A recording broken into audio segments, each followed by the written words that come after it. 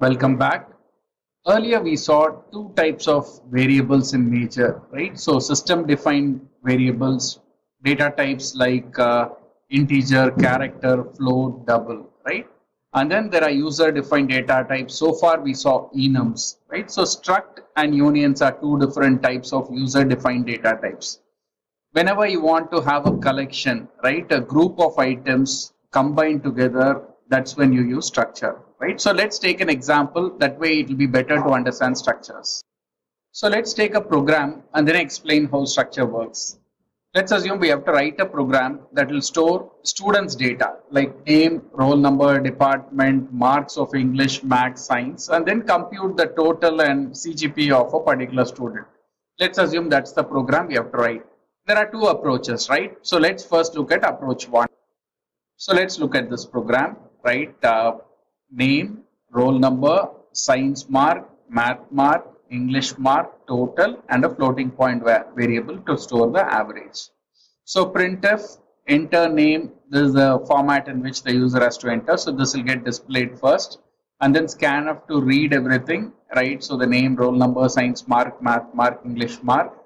Total is computed, average is calculated, total divided by 3.0 to make it a floating point division, and then printing the answer. So let's run this program. So enter the names. So I'll name it as David, and roll number is say 1111, and science mark is say 83, maths mark is 89, and English mark is 100. Right. So David, roll number 1111, total is 272, average is 90.67. So this is for one student. Let's assume the same thing has to be done for 10 students. The only change in the program would be something like this. So let's look at this program. So we have defined the number of students as 3, right? So char name of 3 students. For each student, it's 20 characters for the name. Roll number of 3 students, science marks of 3 students, math marks of 2 students, English marks of 3 students, total of 3, average of 3, right? So these are 3 students. All these are integer arrays, right? And this one is a floating point array. And we have an I in which is an iterator. I equal to 0 to num plus plus I. We are getting the marks of all the students here, right? So scanf. Once all the students details are obtained, now we are calculating the total. Now we are calculating the average here. And then we are printing the details of each student. So this is a very simple program which does it. Let's run this. So it's going to ask for the details. So now David, 101 is the roll number, English marks, science mark, math, John, 102, 56, 68, 90, and then Smith, 103, 87, 89, 87. Right? So now it prints the details of the 3 students. So a couple of things to note down here, right? So if I change it to 5 in one place, the entire program works for 5 students, right? So there's a big advantage of hash define using this. Moving forward, use this construct, right? Now, this is one program that we have done with integer arrays. Now, the same thing if we have to convert to structure, right? And why do we want to convert to structure? We will look at both of them shortly. So first look at one student and how to get the marks of one student, right? So here what we have done is we have declared a user defined data type called student. So struct student, this is a data type name, and we are saying that a student's record has all these details that we have here. It has a name, it has a roll number, it has science marks, math marks, English marks, and total and average, right? So every student has this data. So this becomes a student record. Now similar to integer and character, struct student becomes a data type. So I can declare variables of this type, struct student, and then I can declare s, right? So similar to integer, similar to float, the struct student is a data type now, right? And the default values are garbage because this is a local variable. Now we can read the values. So very similarly, we are giving a printf here and scanf. The only difference is this variable s dot name, S dot roll number, S dot science mark, right? So S dot comes. Now we have read all this data, right? And then S dot total is S dot science dot S dot math dot S dot English mark, right? And average is calculated and we are printing the values. Let's run this program.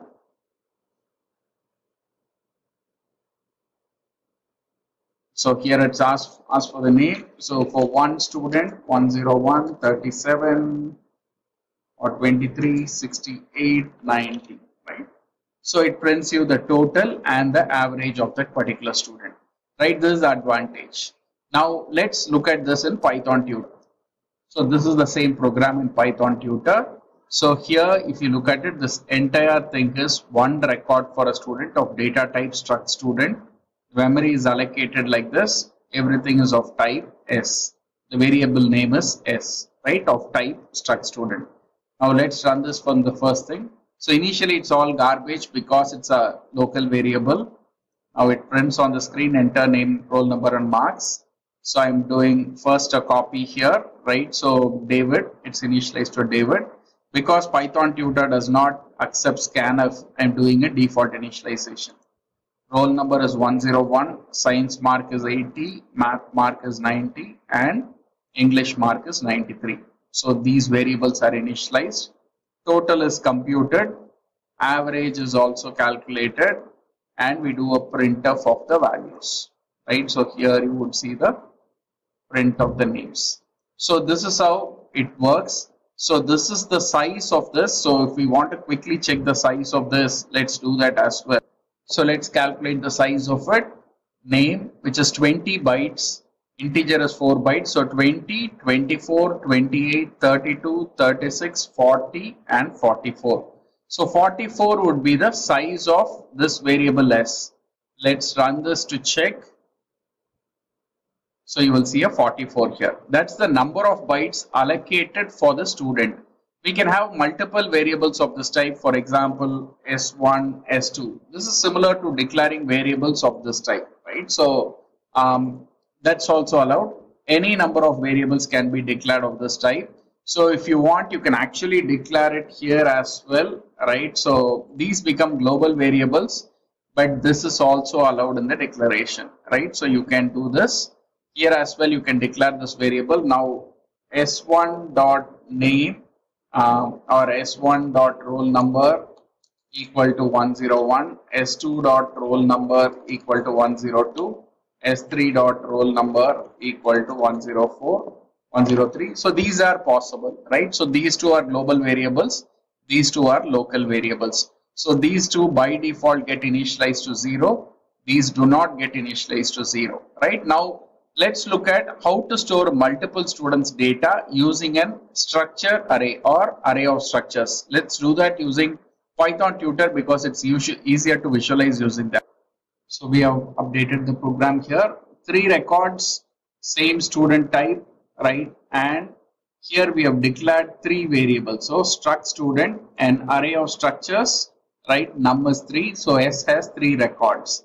Price equal to 0, I less than num plus plus I. Now we are saying S dot name. For all the 3, I am initializing the name to David. In Python Tutor does not support scanf. That's the only reason we are directly storing it. And for each of the roll numbers, I'm just incrementing it by I. So 101, 102, 103. Science mark will be 81, 82, 80, 81, 82, 90, 91, 92, 93, 94, 95. These would be the marks. Total is computed, average is calculated and it's printed, right? So let's look at it. So when you look at this here, the 3 records are stored here, the student records, right? Python Tutor shows it really neat. So this is the index 0 of the array of struct student S. So S of 0 is this, S of 1 is this, S of 2 is this, right? These are not initialized values. So now let's run this program. So it prints enter the name and others. So now let's look at the first record. So David gets copied, roll number 101, science mark, math mark, English mark, average is calculated, right? It prints the 2 values here. So here you see the values getting printed. Now let's look at the second record, which gets updated here, right? It should get updated here. Let's do it. We will initialize all the values. Now if you come back here, the second record, which is index 1, also is initialized here, right? You can see that here the second record is initialized. This is the first record, this is the second record, index of 1. Alright, so now you can go to the third record, it gets initialized here. So now you see the third record also initialized, right? The name we kept it as same as David for all the 3 records. Roll number, marks we incremented by 1. So this is how it gets stored. It gets displayed here, right? Here you will see the display for all the 3. So this is how it works. So you see the total and average getting calculated here. So this is how structure works. Right now, if you print the size of S, it will be slightly different. Same program with a slight change, right? So here we have knocked off the entire thing and then we just want to see the size, right? So 44 is the size of each. We already computed. 44 into 3 is 132, right? So let's look at that. It prints the 132, right? So that's the size of this S. So S has 3 records, each of 44 size. So total is 132 bytes. So why use structures, right? So we have seen that we could do the same thing using normal variables. The advantage of structures is it ties it as a record, right? So this becomes a student record. All the values of a particular student is stored here, right? Instead of looking at multiple arrays, you can look at it as one student array, right? That makes it much easier. So like normal variable, structures can also be initialized. In the same program, we can also initialize it like this. Flower bracket. Here this inner flower bracket stands for this individual elements. This is how we did for 2-dimensional arrays as well, the similar structure. This is the first record.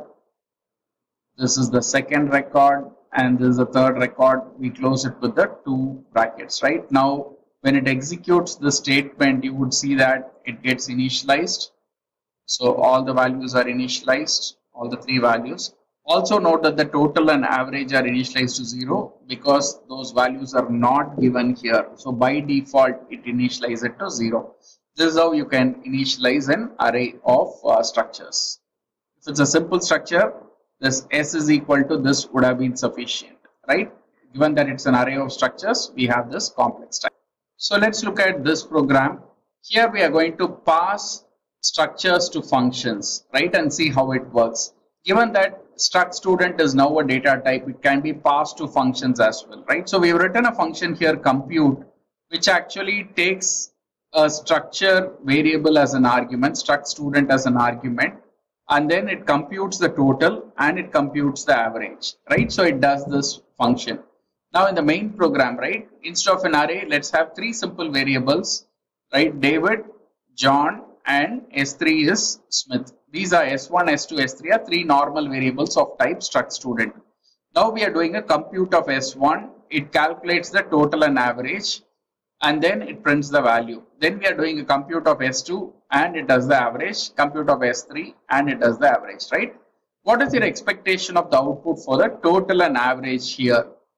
So let's see how it works, right? Now pause for a moment and then first thing, pause this and then think and then let's continue here, right? So now let's continue. Hope you are trying to think about it.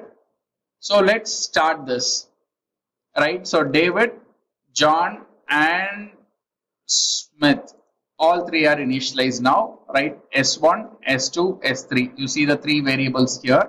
So now let's do a compute, right? We are passing S1, we are passing this. So here there is a local variable called temp in compute, right? That's the parameter which is receiving. The value has been copied over here. Now we are making a total and average calculation. So you see that the total and average are calculated here, right? So now we will close this function, return. That total gets, that temp should get deleted now. Once the return happens, yes, temp is deleted. But the total and average in S1 has not reflected. What is the problem here? Right now, let's do the same thing for S2. You look at S2, temp is again called, right? This is the temp, the compute is called, John is passed now, the values are passed, total is calculated. Next, average is also calculated. Now you come back to the main program, that stack gets deleted. So now I'll do a next. Yes, temp is now deleted, S2 is not updated. Same case with S3 as well. So the value gets computed, right? But S3 is not updated. What is happening here, right? Similar to an integer variable, the value gets copied over here. Whatever change is made in the function does not get reflected in the main program. We saw that with integers as well, right? These are normal local variables. So there are two ways to make the change. One, either make that student as a global variable S1, S2, S3. That's one way to do it. The other way is similar to how we pass the value, we can also return the value, right? Let's look at that now. So here we will receive that value also in S1. We will receive that value in S2. We will receive that value in S3, right? And here, instead of compute having this, we will say it returns of data type struct student, and we will return this temp here, right? So what happens in this case is, now we are passing the value, we are computing, we are returning that temp, so that value gets passed to the main program and gets stored in this S1, right? That's the advantage here. So we will visualize this execution, right? Again, we'll start here. The values are initialized. S1 is equal to compute of S1. So now it goes to the temp. Here it does the calculation in the temp. So here if you see, total is calculated, average is calculated. Now here it is 0, right? Still it is in this statement. Now the return statement happens. Now temp gets deleted. You will see that the average is calculated in S1, right? So the value basically got copied over here. This return of temp took that student type and assigned it here. So same thing happens for John. Let's follow it. So John is copied to temp. The total and average are calculated, right? So now the average is calculated here. Now when this statement is executed, it does a return and the value gets copied to, here is John. I'll do a next. It gets copied over here, right? Total and average are copied over. Same happens for S3. We'll execute it and the total and average are calculated. So the advantage of structure is, in normal variable, in this particular case, if we are using normal variables, only one value you could have returned from the function. You couldn't have returned all these values from a function. Grouping them as one element as a structure, the entire record can be passed to the function and returned from the function. This is a big advantage of structures.